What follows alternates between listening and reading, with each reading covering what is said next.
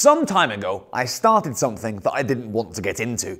I merely touched upon my disdain for the Cosmopolitan martini, which isn't really a martini at all, but rather a cocktail that's simply served in a glass that goes by that name, which is one of the many things that bothers me about this particular fruity concoction. By the same rationale, I can drink all the vodka I want from a coffee cup and claim that it is not vodka at all, but rather a delicious cup of coffee. Let's just forget for a moment that the only reason the drink is in any way popular is because of an incredibly successful TV show. I mean, people are easily led morons, and to an extent, I just have to accept this and let it go. And let's also forget that it's a rip-off mutation of the Sidecar, a classic cocktail that does exactly what it's intended to do. Let's just look at why the fuck people continue to order them. One reason, as banal as it may seem, is that the drink is pink.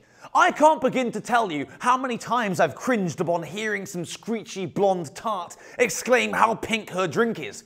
You ordered the drink, you know it's going to be pink, so why are you suddenly so exhilarated to discover that the drink before you is pink? One might be equally as ecstatic to order a sandwich and then moments later receive 2 slices of bread with something in between it.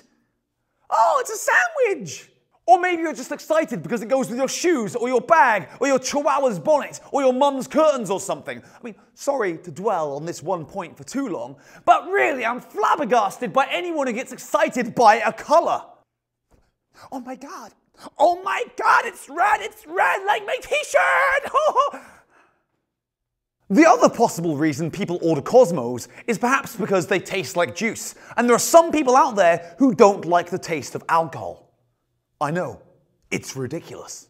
See, what I do if I don't like the taste of something is I tend not to put that thing in my mouth. For example, I don't like the taste of dog shit, so I tend not to eat dog shit even in small quantities when masked by other flavours. But that's just me. But I want to get drunk, I just don't want to taste the alcohol. You can't fucking do that. That's like saying you want to lose weight, but you want to do it by sitting on your ass eating pork chops and ice cream all day. You want to get drunk? Well, then you will damn well taste the alcohol, young lady. At least while you're under my roof.